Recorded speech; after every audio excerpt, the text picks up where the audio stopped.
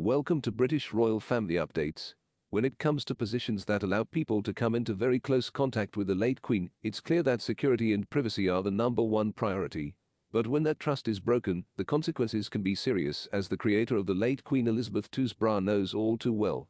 In 2018, it was reported that the former monarch had fired her regular bra salesperson, June Kenton, from Rigby and Pella, leading to them being stripped of their royal ban. Royal warrants are issued to recognize individuals or companies that regularly provide goods or services to the Crown. Sorry for interrupting. Before we continue, if you're new to our channel, please subscribe and turn on the notification bell for more updates. Thank you.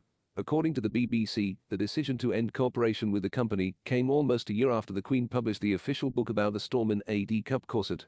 June Kenton's book shows the semi-naked Queen standing in front of her gorgeous and revealing decades of secrets, including references to the filthy entrances of Buckingham Palace and its members.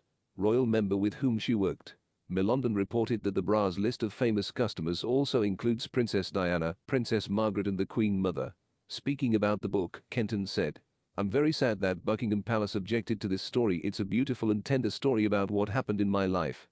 She added, "I just said I was there, not what happened. I never talked about what I was doing there with you, the Queen Mother or Princess Margaret." According to the BBC, Kenton did not send a copy to the palace before the book was published because she didn't think anything could happen. Done. By the time the book came out in 2017, Ms. Kenton had worked in the lingerie industry for more than 60 years. The book says she acquired her skills as a teenager at the Burley Corsetry School in London. According to reports, Prince Harry has been living away from the royal family for nearly 4 years and may now be considering returning to the UK.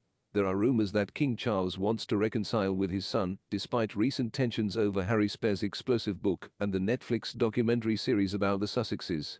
The potential rift was made worse by Harry's lack of time in England when he made a surprise visit to attend the Queen's funeral and his father's coronation. But can the Duke of Sussex return to the UK and reconcile with his family? Forgiveness could become a reality as a former